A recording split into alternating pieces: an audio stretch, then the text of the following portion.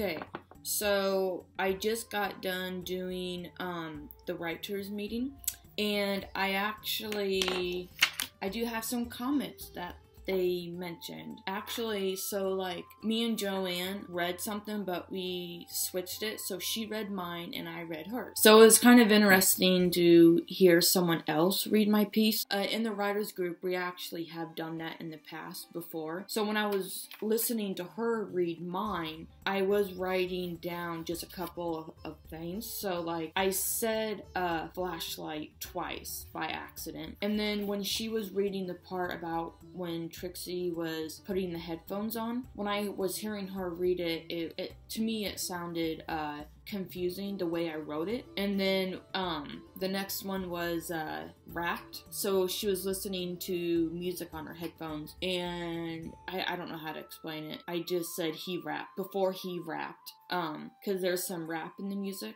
So, and then the next one was shoulder. I said shoulder twice by accident. And then they were a little confused about like where did the gemstones come from and stuff. So I'll definitely work on that part. And then someone else said, as if to be standing there in person. And I'm gonna take that out and then have her like Trixie reached her hand out towards the little girl's shoulder. So I think that's actually a good idea. And then, so those comments, I was writing those down when she was reading. And then these are some of them that they said. Someone said that I could do like overhead lights will wake mom up. So Trixie's mom is a little strict, and if she sees lights on her room, she's gonna worry. So I thought maybe I could say she couldn't turn the overhead lights on because it'll wake mom. So I thought that was good. And then someone else suggested, instead of her having a flashlight, why don't just have the moonlight shine into the room to make it more scarier? Because Trixie is like afraid of the dark. And then the other one was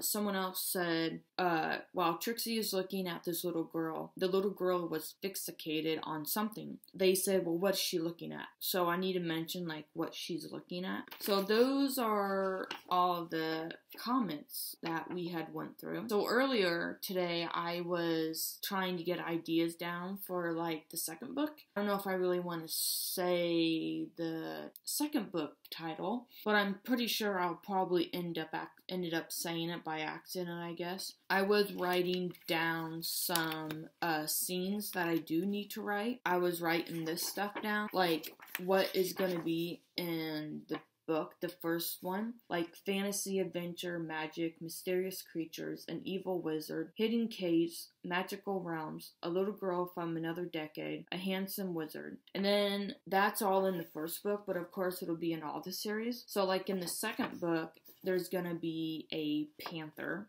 that lives in the rainforest, good swimmers, good climbers. And I kind of realized that's going to be for like the third book. But you know, that's what happens when you're working on a series. You're working on the first one, but then you're thinking about the fourth or the fifth or the sixth one. And every Thursday night, I'll read a section out of my first book, and I'm starting to work on the second book, and I'm also getting ideas for the third book. So my mind is like all over the place, which is totally fine. I do have the challenges for the third book that Trixie is going to have to go through before she can be the true guardian. She has to pass these challenges, these trials, before she can go out and become the guardian. So I'm having actually a lot of fun with it. I was thinking about renaming the first book. I only named it Trixie because when I very first wrote it back in, I think 2014, it was from Trixie's point of view. But then as I started working on it a lot more and went back to it,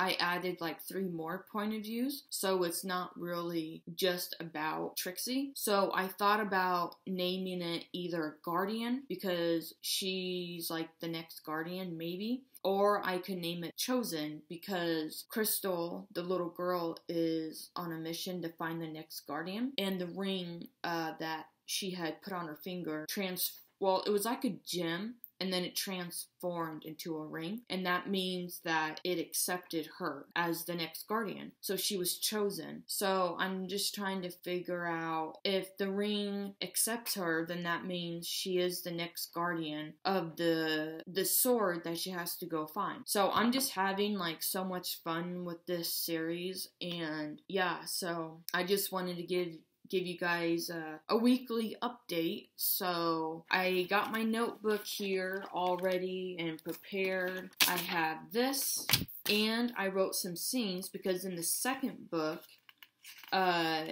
she has to have a like a protector, like an animal protector, and I decided to have it be a short-haired black skinny cat. And I already wrote some scenes down in this book. I got some wrote down already, and I'll have to type that up. So I'm really excited to work on this series, and I'm so happy that I'm taking you guys along with me. So, on Thursdays nights, I'll be talking about the comments that the writers group had given me, and I'll also be working on book 2. So, and you guys are probably thinking, well, how do you keep everything connected and not confused? Notebooks. It's a good thing, for real. A lot of people don't do that, I think, for the first draft, but it makes it a lot easier on me if I just have a notebook, like, just full of stuff. It's just packed full of things. Information, characters, character names, backstory. So I'm just having a lot of fun with it. So in the second, Trixie goes to this university for sorcerers because she's a sorcerer. When the ring accepted her to be the next guardian, she's in the second book, she starts to change. She starts to have these feelings, and she has these powers, these magical powers, starts to develop around her and in her. And she has to go to a special, like a special school. That's going to be a lot of fun to write because she actually meets other kids that are going through what she's going through. And some of these characters are going to be very interesting. They're going to be part human and part animal. Oop, did I say too much? Well, I'm going to be talking about it anyways for the, who knows, for the next weeks, months, who knows. Yeah, I'm really excited to talk about that. So I guess I'll stop here for tonight. I'll see you guys in the morning.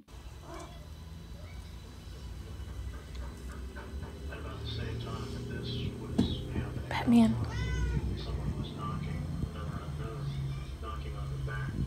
Oh, Papa.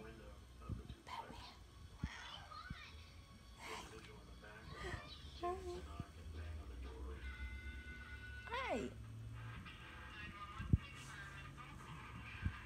So I think what I'm gonna do is I'm going to go back to like the first book in the middle grade series that I'm working on, and I'm going to, I tried to work on the first chapter, but I saw there was like nothing wrong with it, so I'm like, okay, so I'll just go through the next few chapters. So I think it's probably best if I just work on book 1 because I'm so afraid that I'm not gonna get it done in time. I wanted to really send it to my editor like first week of February, and then I forgot that I had chapters that weren't finished, so I need to probably go back through it one more time, and it's gonna take probably several drafts to do that, you know. So I don't know if I want to release the book on Earth Day or release it maybe in May. I don't know, because I found out that I'm doing farmers market on May 22nd, I think. It's on a Saturday, somewhere around there, and I'm really excited. So I really did want to actually do like a release book party, just, you know, to release just the book. I don't know, it was just an idea. So I'm just really excited to get the book done, and I do have ideas for like the second and third book. I don't know if I'm gonna do 4 books. I might, maybe, I don't know. So I will see you guys later.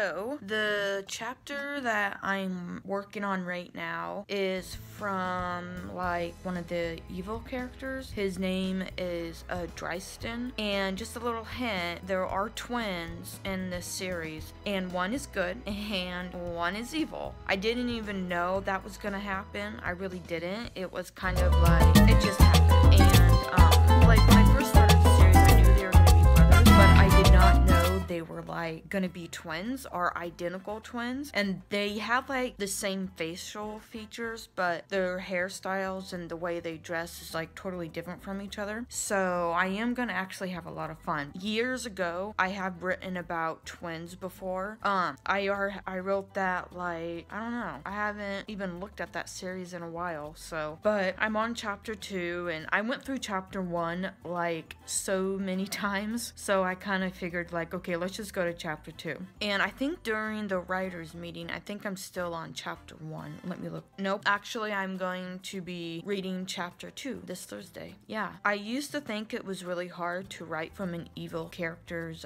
point of view, but I've been writing for like almost 15 years now, so it kind of depends on the character and why are they evil. You know, you can't just become an evil person without a reason, you know?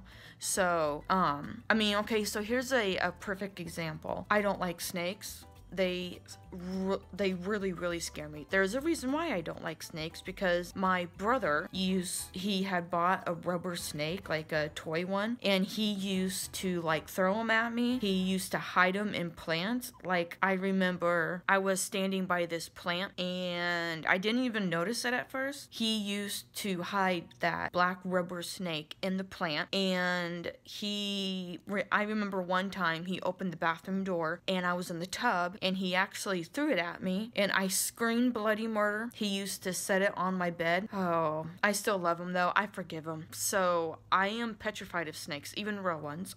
That's why I don't like snakes. So that's another example. I don't like water. I don't like to get in the water. Like, if I'm at a pool, I will stay like on the shallow side.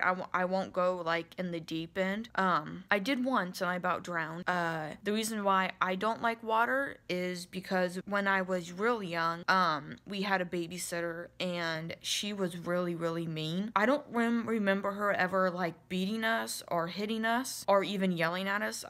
I've been told that she wasn't a very nice person, but I also remember that she took me outside to her swimming pool and she picked me up and she just threw me in the water, and it had frogs in it, and it was just really nasty water, and I about drowned, and I don't even know how I even survived that. I should actually ask my mom. So I obviously didn't drown because I'm here. I just don't remember how I got out of the water. I really don't. But that's why I don't like water. So I'm gonna have to figure out, you know, why Dryston is like evil. So I will definitely work on that. So I hope you guys understood, like, you can't be mean towards someone without a reason. You can't just walk up to someone and smack them without a reason. I mean, there's always a reason behind something. So I will definitely work on that. I love to work on characters' backstories. It's just so much fun because you're creating a character from your own mind. And yes, every single character I had ever created, a little bit of me or a little glitch from my